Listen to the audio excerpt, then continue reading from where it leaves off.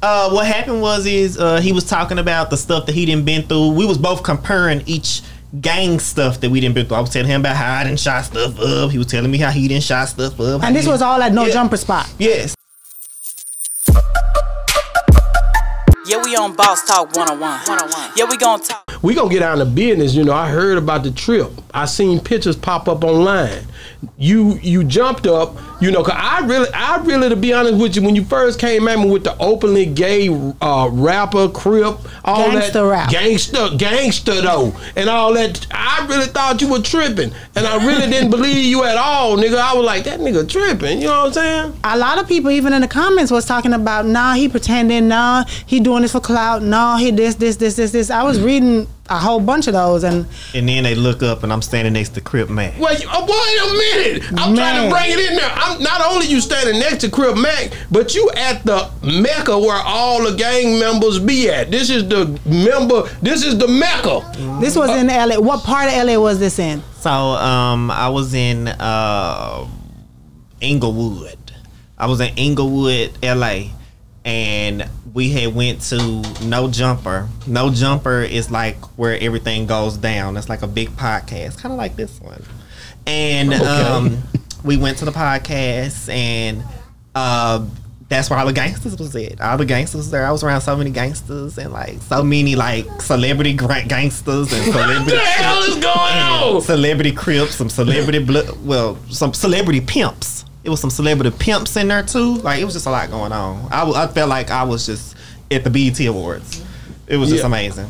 Yeah. But the thing I tripped out off of, I didn't even see it coming. Like I didn't know you were going up to Cali. You know, cause that's the Mecca for where the banging started at. I knew you had said you had been up there before, but then when I see you up there, you not only up there, but you taking pictures. I seen the pictures. The video ain't came out yet. I can't wait to see the video. Yeah, man. because the last time when he said he was up there, he wasn't up there dealing with no celebrity, you know, Crips and all that. He just went up there and the incident he talked about, he said he just got some mail. He knocked on the door and he got his mail. This time in Compton.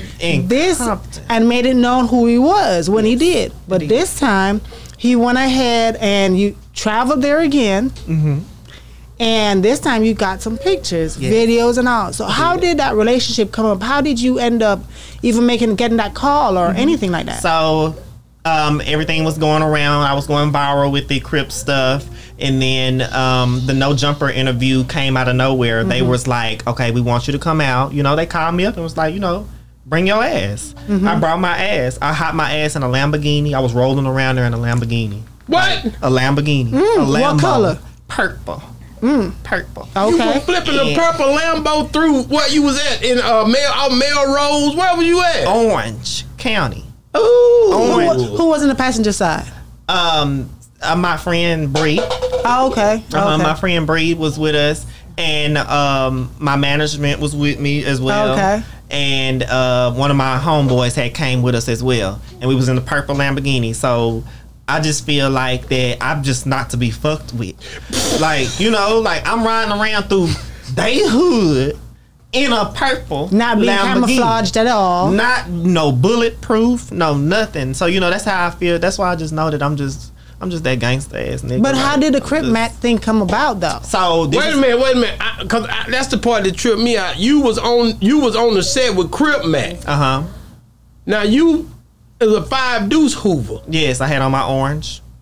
And he knows that. And he saw that. He got Hoover Killer on his head, on his eyelashes. Go ahead.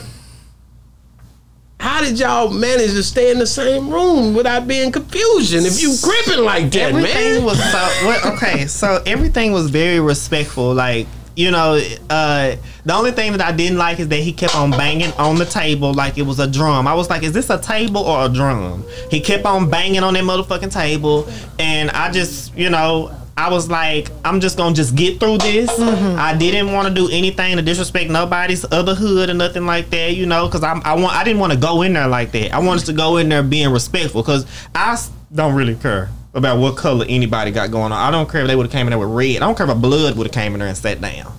I was just happy to be there, you know. So he's a very aggressive person. I'm not gonna lie. Crip Mac is a very aggressive person.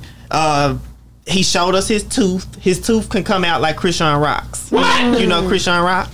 He got a container. He has a detachable tooth on his teeth.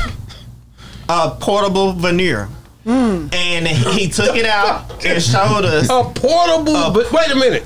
You say Crip Mac had a portable veneer? A portable veneer, detachable kind, the kind that you could just snap in and snap out like Christian Rock. Yeah. He just didn't have no pitch on his. So how did the conversation come for him to even show you that's what he have? He just said, "Let me show you." What happened was he was talking about the stuff that he didn't been through. We was both comparing each gang stuff that we didn't been through. I was telling him about how I didn't shot stuff up. He was telling me how he didn't shot stuff up. And this was all at No Jumper Spot. Yes, this was all done. Wait a minute, and then y'all just sharing like moments, like moments where y'all had to put some work in for your Crip ability. Exactly. Yes, he was telling me the stories about stuff that he didn't been through in the Crip world. I was telling him stuff about what I have been through in the Crip world. Okay. And we was talking about it. And me, honestly, I'm not gonna lie to you. I really felt like by his stories, I felt like my story was a little bit better. Wait a minute. So you think your Cripology?